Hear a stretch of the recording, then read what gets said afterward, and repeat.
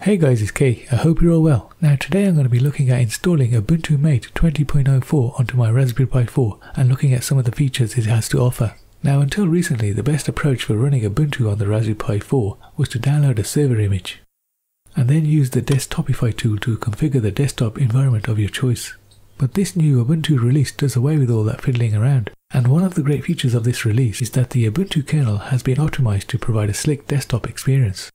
You'll get the following welcome screen, and it's quite useful as it guides you through the system. You get a nice little introduction and you get some information about the features, how to get started, there's a community page and a chat room. So if you have any questions or issues, you can get them answered there. You've also got quick access to the software installation library here. We can also change our desktop setup from here and also our color scheme. If I click on the color selection, it brings up another window, and from here I can select my color theme. Now I'm going to try out the blue theme. Now clicking on install will update the cache and then download and install the theme. And of course you need to put in your credentials to change anything on the system. Now once it's installed, you should get a message pop up saying the theme has been installed. And we just click on apply to apply the theme.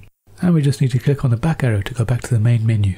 Now the other thing I want to show you is desktop layout. Now as the name suggests, it basically changes the layout of your desktop. And the one I particularly liked was the Pantheon layout. And again, you just select it and click on use these settings. And the reason I like this is that it gives you a little Mac menu bar at the bottom. So we get great customization. Also, hardware accelerated 2D and 3D video is provided without any need for further setup. This provides 1080p 30 frames per second for YouTube video playback. Now of course, to install this software you're going to need the Raspberry Pi, an SD card and a computer. So without further ado, let's get started.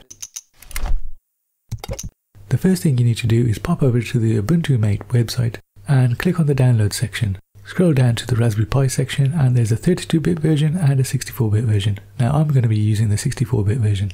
Click to download the latest version, which is 20.04. Now there's a number of ways you can download this file, but I'm just going to do a direct download. Now once you have the software image downloaded on your PC, you're going to need to get this image onto your SD card. And to do this, I'm going to be using the software called Raspberry Pi Imager. You can get this from their website, all links in the description. Once you've started up the Pi OS Imager, click on Choose OS and scroll down and select Use Custom. Now this will open up a window and you just need to navigate to where you downloaded the file earlier. Select it and click OK, then click on Choose SD card. Then make sure you select the SD card on which you want the Ubuntu software going onto. Now in my case this is the 32GB card, and then finally click on Write, and now we just wait until the software is written onto the card and then verified on the card. Once it's finished you'll get the following message. Just click on Continue and now you can remove your SD card from your PC and put it into your Raspberry Pi 4 and power up. So on the first boot up it's just going to take a little bit longer to boot up as it configures everything. I've just speeded this up for convenience. Now before we use Ubuntu we're going to need to go through the configuration process. So the first thing is to choose your language, and my language is English. Next we need to choose our keyboard layout, and again mine's English UK. Then we just choose our region, mine's London UK. Now we just need to set up our username and our passwords, and obviously guys, choose something memorable. Now if we press continue it'll start configuring the system and then it will finally reboot. You'll then be presented with a login screen. You just need to enter the password you created earlier.